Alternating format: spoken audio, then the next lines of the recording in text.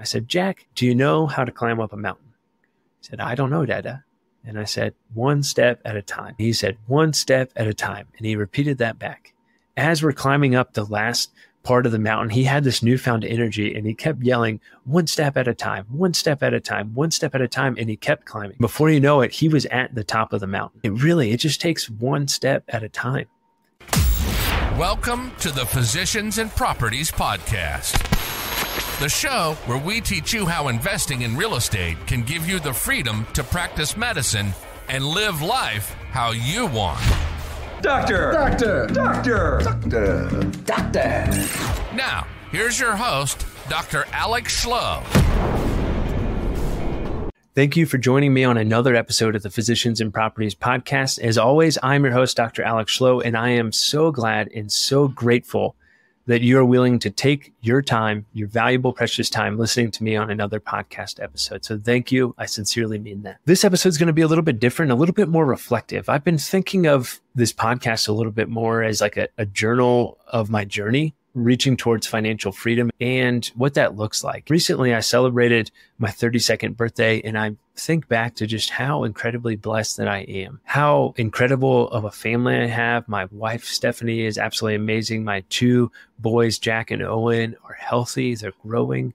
They're happy. It has been such an honor to be their dad and to be a husband. I think about my job. Although it's tough, what a privilege it is to get to take care of military members and their families. It's an honor. And I think sometimes we don't take as much time to reflect about where we've come from and kind of that gap and gain mentality that we've talked about before. It's huge. So take some time to reflect. I wanted to share a story with you that I experienced, and hopefully it motivates you like it motivated me. And it's been something that I've been thinking about constantly since it happened. This past weekend, to celebrate my birthday, we went to Rocky Mountain National Park in our camper, which I've talked about before, which was absolutely the best investment I've ever made. And it's just such valuable time. My son, Jack, he's 3.5. He loves the outdoors just like his dad. I mean, he just lights up when he's outside.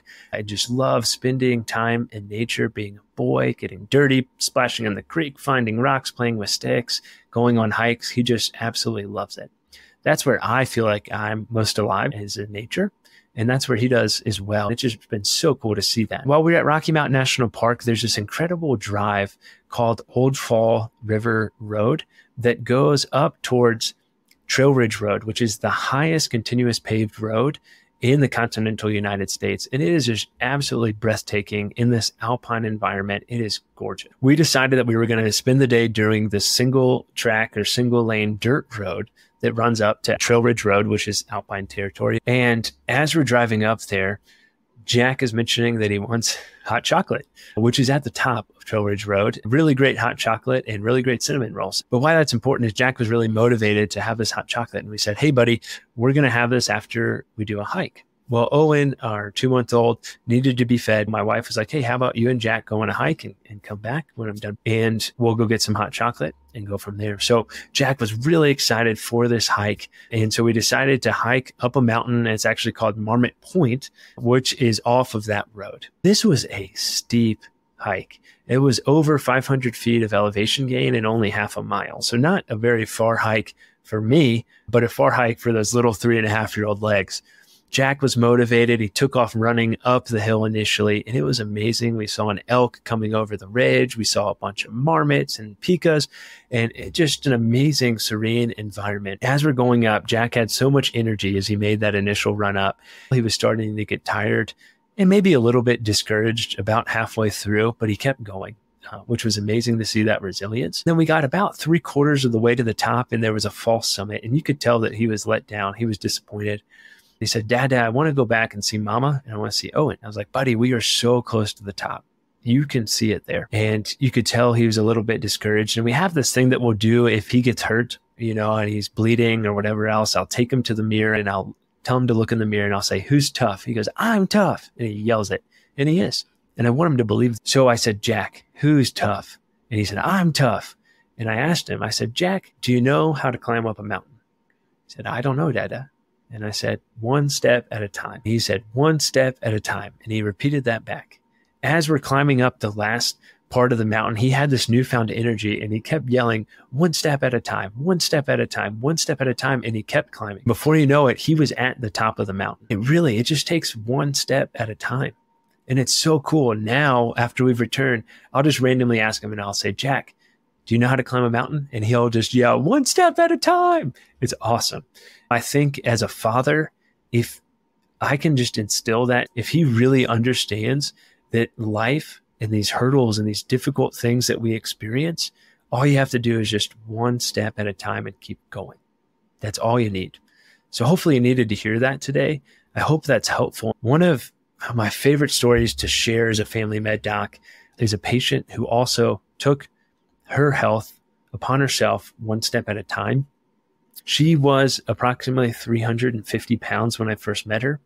Diabetes, hypertension, hyperlipidemia, on numerous medications. And the patient behind her canceled her appointment. So I knew, hey, I have 40 minutes to talk with this patient. Everyone listening to this has felt that rush. Like really a 20-minute appointment is like 5 minutes after they get checked in and the med reconciliation's done and the tech finishes the intake and everything, vitals, etc. So I knew, hey, I have extra time to spend with this patient and I'm going to spend that as I should, really building that relationship, meeting her where she is and realizing, hey, how can I change her health? So often we're stuck in these like very quick appointments and we just have to put a Band-Aid on a smaller problem, or we don't have time to really get to the foundation. Why is their health so poor? What are they eating? What are they doing? What are they exercising? How's their mental health? All these things that are so important for the care of our patients. So going back to this patient, I knew I had this extra time to talk with her. She, as I mentioned, morbidly obese on numerous medications. I talked with her and we established that relationship. And I just asked her, I said, hey, you seem motivated to improve your health, but how much are you exercising right now? She's like, Dr. Schloe, I'm not exercising at all. I don't have desire to like really get up and start exercising, but I know I need to and I want to, but I just don't know where to start. So I said, hey, how about during each commercial when you're watching a TV show, why don't you just get up and walk in place? Just during the commercial, sit back down, see how you feel. Then let's see about, hey, maybe the next week you do 1 block around the neighborhood, and then that'll turn into 2 blocks and 3 blocks. And before you know it, you'll be walking miles. I told her this, and to be completely honest, I didn't know if it was going to stick or not. But a year later, I've been following up with her, and a year later, she has lost over 100 pounds. She is off all of her medications. She's no longer diabetic. Her cholesterol looks amazing off of statins, and she's no longer hypertensive. She is doing absolutely amazing. And I just want you to know that that one step at a time that she did when she first started exercising now has led to where she's running 5Ks. She's never run one in her life. And she's running 5Ks and she's motivated to run a half marathon or a marathon within the next year. The coolest part about all of that is this. She went back home to visit. She said her mom was in similar health conditions as she was. She was morbidly obese, diabetic, hypertensive, hyperlipidemic. She told her mom exactly what I said. Hey, mom, why don't you just start exercising one step at a time during commercials and see where that goes? Her mom has now also lost over 100 pounds and is off all of her medications. It works. These hard things in our life, these challenges in our life, we just have to take one step at a time and just keep moving forward. I think about that story so much because that is what family medicine is all about. That is what medicine should be. That is what primary care should be. We have to look at the whole patient. We have to approach it from, hey, what are the ways that we can really impact their health? Unfortunately, time limitations, patient requirements, and a number of patients that need to be seen per day, and all these things that are unfortunately semi out of our control can impact that. But I just want you to think about one step at a time at some point in your life. What is a hurdle that you are going through, and how can you just take one step? Anyways, I hope that that is helpful for you. I know it's not very heavy real estate focused or entrepreneurial focused, but you can look at is also, hey, how can I analyze one deal at a time, or how can I purchase my first property? It's all one step at a time, no matter how you look at it.